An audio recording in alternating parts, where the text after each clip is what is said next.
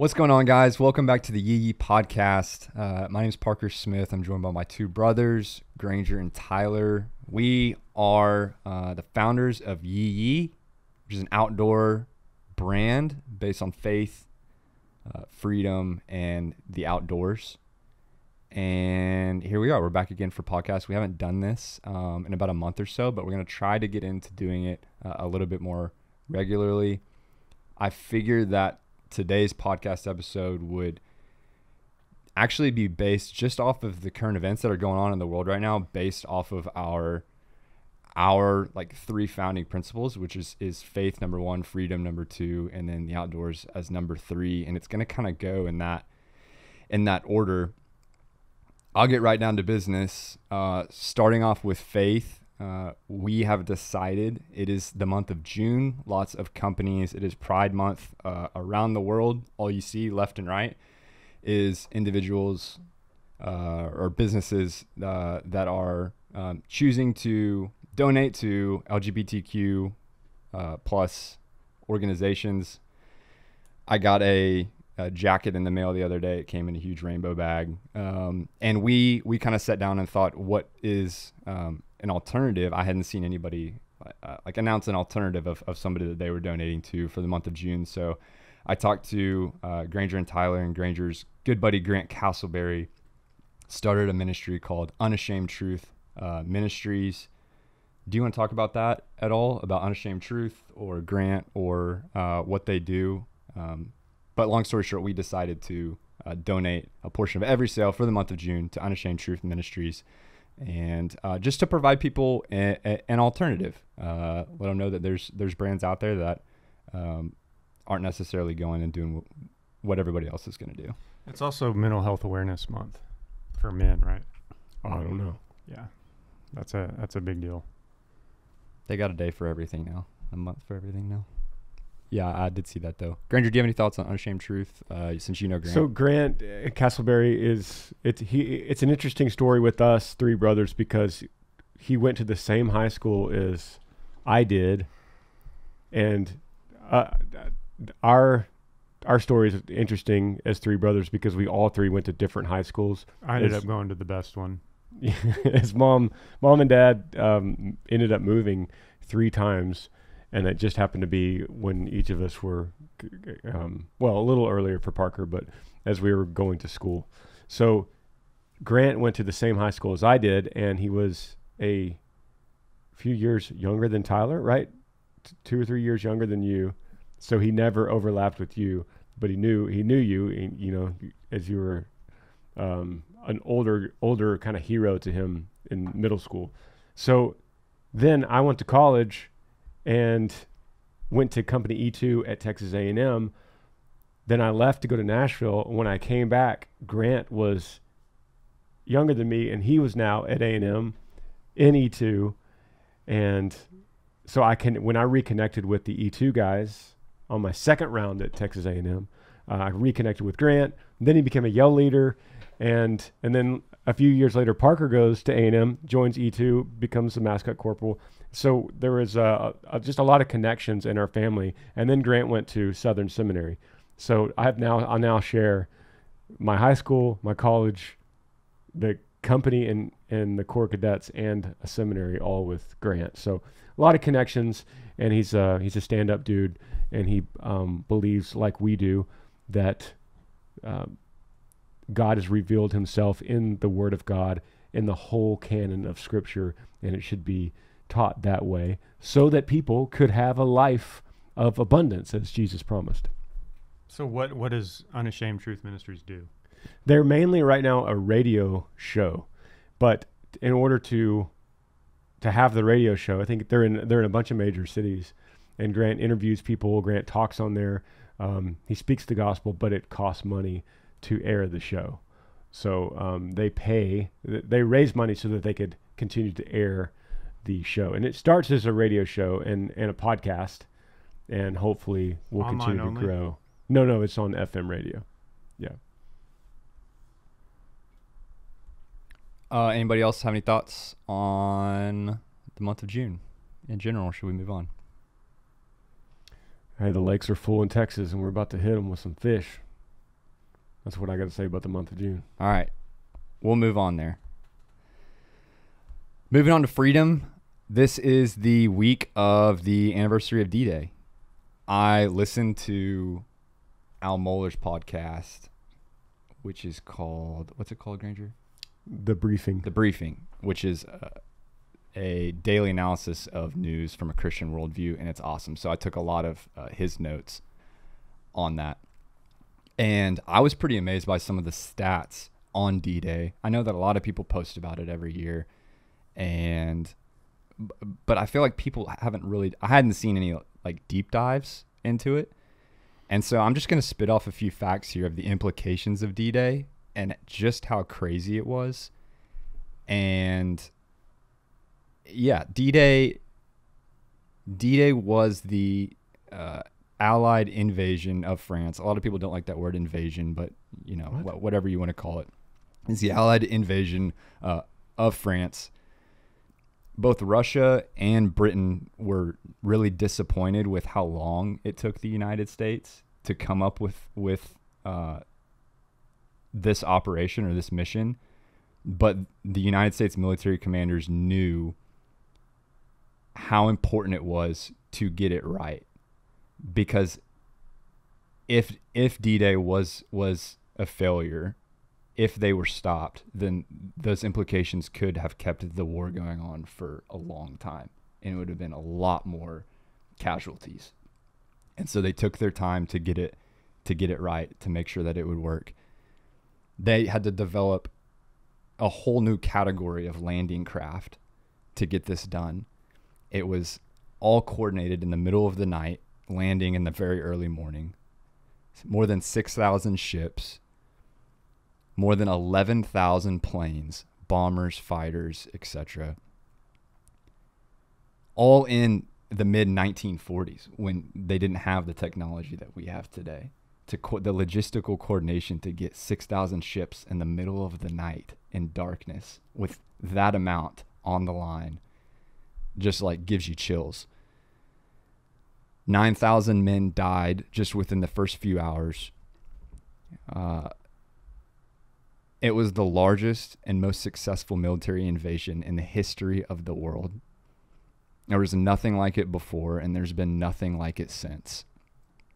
And the implications of D-Day being quite literally a battle of good versus evil, of two empires, the Empire of Japan and Nazi Germany, both committing genocide and mass murder and desiring world domination against the Allied forces, literally just looking to stop them. I got a quote here from General Eisenhower on the 20th anniversary. So this is in the mid-1960s, the 20-year anniversary of D-Day. And General Eisenhower says they returned to Normandy for this interview. And General Eisenhower says, "These men came here, Americans, to storm these beaches for one purpose only, not to gain anything for ourselves, not to fulfill any ambitions that America had for conquest, but just to preserve freedom. Many thousands of men died for ideals such as these." So the United States didn't invade France to create an empire in our own name, but to literally stop Adolf Hitler. And there was at the anniversary this year, the 80-year anniversary of D-Day. There's not many guys left, and I saw one of the guys. There's like 200, I think. One of the guys, he was one of the only ones that could walk unassisted, and the reason that he could walk unassisted was because he was 15 years old during the invasion, because he lied about his age on the report. He's a 15-year-old boy in Operation Overlord, in like one of the largest invasions in the history of mankind. Isn't that crazy? It's so crazy. So Tyler and I just read a book called Empire of the Summer Moon, and did you know we used Comanches for that D-Day? Yeah, for communication, because the Comanches had a language that nobody in the world knew. And so we used them on two ends of a radio to be able to talk and to keep it secret. We used the Comanche Indian language. No, over the actual radios? Comanches talking in their language over the radio because no German knew it, and it was impossible to ever translate it. So on D-Day and many other missions, we were using actual Comanches from the tribe that were serving the United States, which is Was that in the book? no. Granger, I know you're a history major. Do you have any other thoughts on the implications of D-Day? And yeah. Any other Did you thoughts? know that Earl Rudder Tower at Texas A&M, who's General Rudder is kind of famous at Texas A&M, Rudder's Rangers, but the Rangers scaled the cliffs in Normandy. Did you know that Rudder Tower is 107 feet on the A&M campus because the cliff was 107 feet that the Rangers scaled on D-Day? Yeah.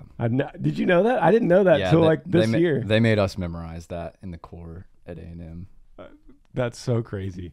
107 feet. Yeah, a lot of people hate on the traditions at Texas A&M, but there's a few like that are really cool because A&M had such an integral part. They had more military officers in World War II than any of the service academies combined, and so A&M has a very rich World War II tradition, a lot of rich World War II traditions, and yeah, so that's one of them.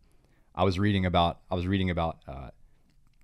the beaches at Normandy and just like how daunting the cliffs were and how well defended they were, but how the American leadership really tricked the German high command into thinking that they were going to invade in one of the other areas in France, and because Normandy was so well defended and because those cliffs were so daunting, the Nazi high command didn't think that they were going to do it.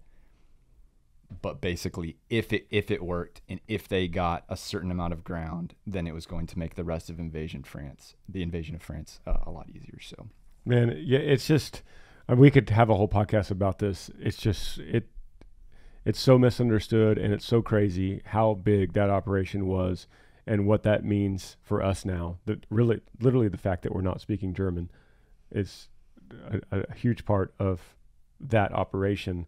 And like you said, it's so interesting to think that these men, we lost 400,000 men in World War II, the Americans did. And we didn't gain any ground. We didn't gain any territory. We didn't gain any culture. And in the history of war before that, it was always war was about gaining ground, gaining territory, gaining riches, gaining kingdoms, gaining sovereignty. And Americans went to a far off land that they had never been to a culture they had never seen, listening to a language they had never heard, and they fought and died on those beaches for the cause of an idea. And I'm reading that book right now, April 1865. Did you ever read that, Parker? yeah, that's the one that Mark Dever told me was the It's best history book. The His last favorite history month book. of the Civil War. America, the United States of America, was and still is an idea more than it is a nation, because it's one of a kind, and it has always been a one of a kind scenario, situation, proposition, idea. And when those men, young men, teenagers hit those beaches, they were fighting for an idea that they believed was a good one. And when we today in 2024, when we spit in the face of that idea, we're not just saying it's a bad idea. We're saying all those men were wrong and they died for no reason. And it's very interesting to think of it that way. And of course, men and women throughout history fighting for this country have died not just for an idea, but they were also dying for the men standing right next to them, shoulder to shoulder in those boats. But America, this whole freedom thing, was very unique to this country. You know, it didn't exist. The idea didn't exist in that way where the people have the say. It's not a king or an emperor or a dictator or even a council. It is the people that decide. And, you know, that book, April 1865, it was always about the states. It was never about the union or the nation. And so our early founding fathers really struggled with the idea of, what do we call this? Do we call it a nation? Because it's a group of states, and so that's why it was the United States was like finally what they decided to call it. But it was a very unique thing, you know? And today that idea is lost. It's like, no, we should be one sovereign nation. And it wasn't intended to be that. So that's what we see really now playing out in the news. And it's like eye-opening in light of D-Day, in light of that book. It's eye-opening to think that we have people telling us that we should all be under one government, when our founding fathers said, no, it's the states, it's the people, it's the house, the family and the household decides above the community, and the community decides above the city, and the city decides above the state, and the state decides above the collection of states, which the collection of states decides above the White House. That's how it was always supposed to be. So what happened? Why? People have lost the idea. The idea that those men died on the beaches of Normandy for was the idea of freedom belongs to the people. That's what it always was. That's why they fled England and all the other places that collected in the hodgepodge that became the United States. They lost the idea. And we want as humans to go back to the idea that we need to be led. Lead us, government. Tell us what to do. So you saying, where are we right now, and is there a revolution coming, we the people? I think the silent majority still believes, like I do and like Yi does. The silent majority believes in the idea that those men, died on the beaches of Normandy for. That freedom belongs to the people. There's a lot that can come from knowing your history of the United States, and from like meditating on it and actually thinking on it, because I think that a lot of people know the general ideas of the different wars in American history and like maybe some of the implications of them. But if you really think about what America is, and I'm truly not trying to like pander of just like general patriotism here, but like if you truly think about what the United States stands for, what our roots were, where we came from, which is something that like personally I hadn't thought about, like our origins, kind of like you talked about. And when you do think about that, you think of the implications of it really does make you truly proud to be an American. Yeah. And where we come from. I remember Mark Dever told me that one of the first times he went to Europe, he's a huge history buff. Whenever I was on Capitol Hill last year, I noticed everybody there is just knows so much about our nation's history. And anyway, Mark, I remember he said the first time he was in England, he was in the UK. He said he looked around and he just thought, these are the ancestors of the ones who stayed. Yeah. These are the ones who stayed. And I was like, what is he talking about? And I was like, oh, wow, he's right.